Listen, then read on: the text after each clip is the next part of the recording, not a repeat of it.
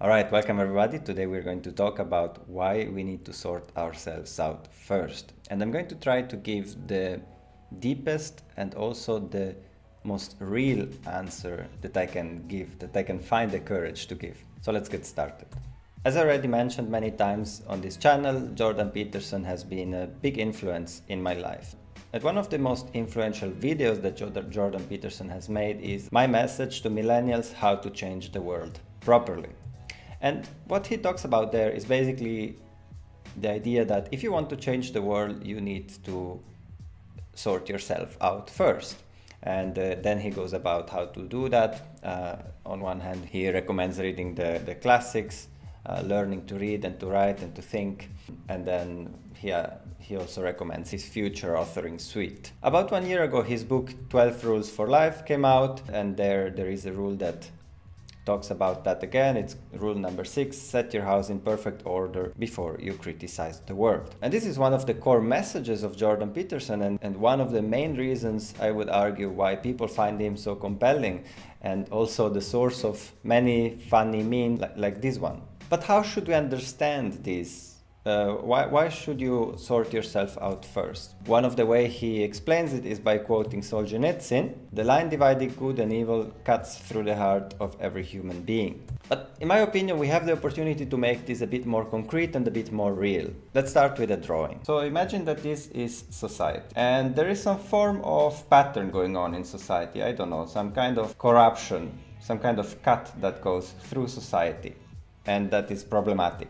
The crucial observation now is to realize that society is made out of subsystems, and each of these subsystems is then made out of individuals. So this line that cuts through society, basically, in one way or another, cuts through all the individuals that are part of it. And don't worry, we are going to make this more concrete. But let's look at what kinds of systems we are talking about. On one hand, you have the civilization as a whole. Then you have the society you are living in. Then you have the state, you have your workplace, you have your family, you have your individual relationships, and in the end, yourself, because you are a complex system on your own. Now, to understand the situation a bit better, we have to move to another thing that Jordan Peterson emphasizes a lot, which is truth. He always says that one of the most important things to do in life is to tell the truth, or at least not to lie, which is basically rule number 8 of his book. How is this related to this whole discussion? Let's look again at the system of a whole. If you think about this system as a human construction, this is basically a system built by human, it's civilization. Now, each system is going to be limited. And so there is going to be something outside of the system, and that thing is basically reality. So imagine that there is some kind of reality here, and here is civilization. And civilization basically is an attempt of human beings to survive within reality. And so reality is where kind of the danger of civilization collapsing comes from. So from reality, there are certain dangers coming in the way of civilization. Now, what would an adaptive system do? It would sense the danger and then integrate it into the system. And so the system would adapt to the new information and continue surviving. But now, if we look at this situation specifically, what we see is that there is one or a few individuals, a few nodes of the system, who sensed the new reality first, who sensed the danger coming. And by definition, this danger is something that was outside of the system, outside of the paradigm.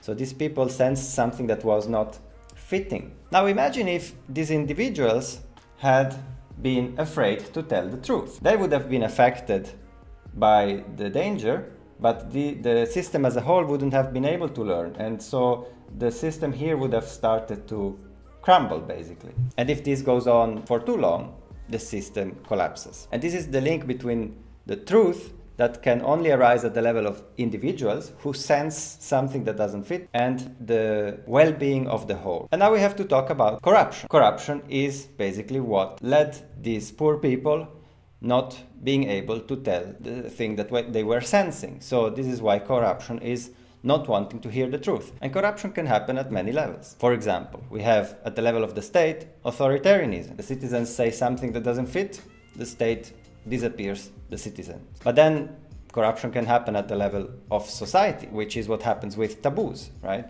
The people say something that people don't want to hear, and society reacts and ostracizes the people. But corruption can also happen at the level of the individual, which is what basically shame represents. So you have some thoughts that are not okay, and you're ashamed of them, and you repress them. So these are all ways in which the truth cannot come up and therefore stays bottled in, and then the reality that is behind the truth starts basically degrading the system. Now let's talk about courage. Truth is inevitably linked to courage because, again, as we said, if there is a truth that needs to be said, it's because it's not part of the system. So the system will resist it, whatever level we are talking about. So let's look again at what happens to individuals within a system. So imagine that you are here and there are certain people around you or other systems that you are part of, and there is some kind of mistake, some kind of pattern that is not adaptive anymore. And as we said, this pattern pervades everyone in one way or another. And now you sense that there is something that's not fitting, right?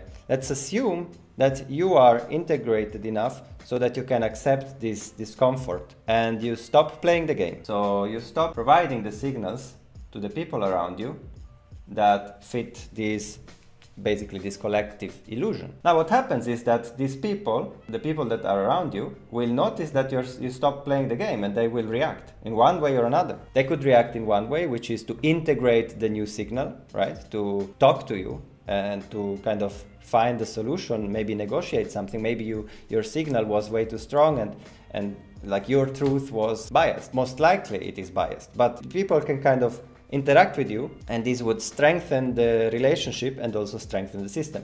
Or they can kind of cut you out, and if they cut you out, it is a danger to you, but it is also danger to them, because now there is a hole in the system. So to tell the truth presents risks at all levels. At the individual level, you might recognize that you have been doing something wrong all along, and it takes courage to admit that. You might lose relationships, you might lose your job, you might lose your reputation. You might be persecuted by society or by the state. So people in different circumstances walk around in the world with truths that are a danger to them. And I would argue that the sensed danger of speaking your truth is proportional to the fragility of the system you're in.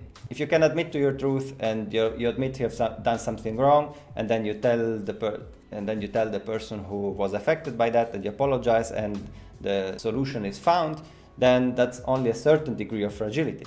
But if you know that if you tell the other person will either ostracize you, or I don't know, you as a family will be persecuted, or like this is a sick sign that the system you're in is somehow corrupt. But then we can turn this around. If you find the courage to speak your truth, you are automatically strengthening the system you are in. And now let's provide an example. James Damore criticized the diversity practices at Google, and he was fired. And this was a big risk for him. I think he's probably still looking for a job 1 or 2 years later.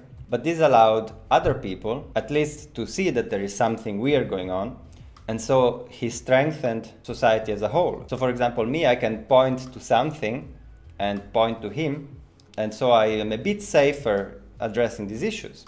And the fact that other credible people like Professor Steven Pinker or Professor Brett Weinstein have sprung up to support him, again, has made it a bit safer for everyone else to talk about these issues. Don't be misled, each of these actions was an action of courage, because these people wouldn't have had to do it. And they did it because they saw something and they expressed it. And they might be wrong, but this is the process through which civilization is saved. So let's make it a bit more concrete. Let's talk about my own things that I sense in my life that are not completely sorted out. So one thing that I am struggling with is shame around my body. What does that mean? When I look down, I see some fat down here. And I already feel kind of a bit of danger, in the sense that some people will say, what? Why are you even complaining about that? You're perfectly fit, right? But the feeling that I have is real, right? So, and I'm actually struggling with it. And it's interesting because I have not sorted out whether it's actually a good feeling, right? Because it is healthy to be healthy, right? But is it healthy to feel bad if I have a bit of fat around my belly? So you see, this is something that is there. This, like everything else that I'm going to talk about, is something that I haven't sorted out.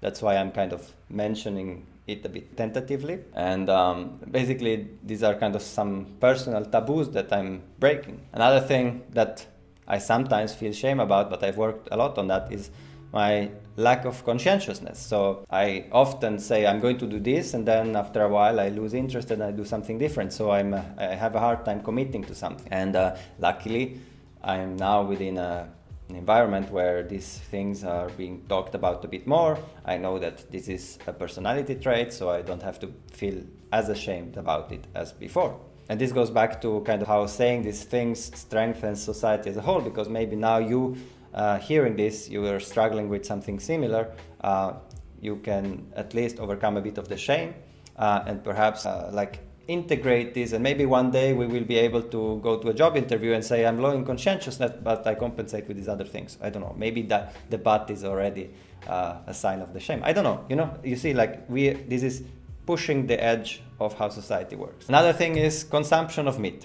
This is something that keeps popping up when I think, okay, how could I really improve my life? I consume meat, and I consume a lot of it, and I do it mainly because I want to be, I don't know, muscular, fit, that kind of thing. And I like it. And but I feel that, yeah, poor animals suffering and dying because of that. And I'm conflicted about this. There is one thing that I'm still not sure about, is whether it's a purely ethical issue. I'm not sure about whether it's ultimately healthy to become vegan, because in the end that's the consequence if you really want to stop mistreating animals. And I don't know the answer. And this again opens kind of a rabbit hole of shame, of values, and even of the mechanisms through which science creates knowledge and society then adapts the knowledge, right? Why are we in a situation where each diet is its own religion? Like it shouldn't be this way, right? We should have a mechanism that produces reliable truth about these things. One that I'm struggling with a lot, it might be like the biggest problem of my life, is how to deal with feelings of dislike in a relationship. What does that signal mean? If a feeling of dislike means you should break up with that person, then it's a completely different life than if the feeling of dislike means, okay, you have to work on it and improve the relationship, right? And again, it's my problem. It's a problem that I struggle with, and that is kind of self-reinforcing, right? Because then these signals become amplified because I don't know what the answer is, and all this anxiety and fears grow. And who knows, perhaps this is part of a bigger taboo or a bigger problem that we have in society right now, where you have on one hand, you have Tinder, where you just swipe and you dump the person, and maybe that's the future, maybe that's the solution, right? You really just stay with the person you like until you like the person, and then it's over.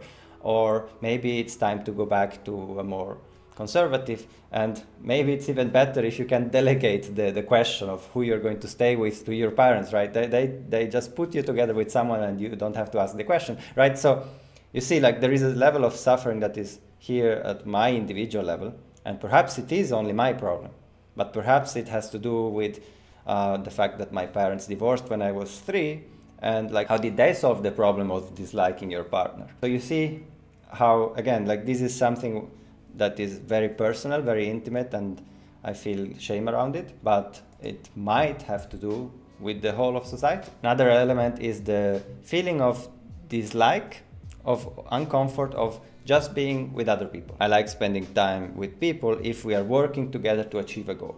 But then just being, just being with them and authentically interact, especially if it's a group of people, I don't feel at ease with that. And then the question is this a sign of the fact that I'm addicted to something more engaging, like social media? And then again, like if I manage to solve this problem and find the right values, other people might benefit from that, because so many people are affected and addicted to social media, gaming, and so on, right? And just being with people is boring. Why is it boring, right? Maybe the future is really that why should you spend time with your neighbor that you have nothing in common with other than the shared space?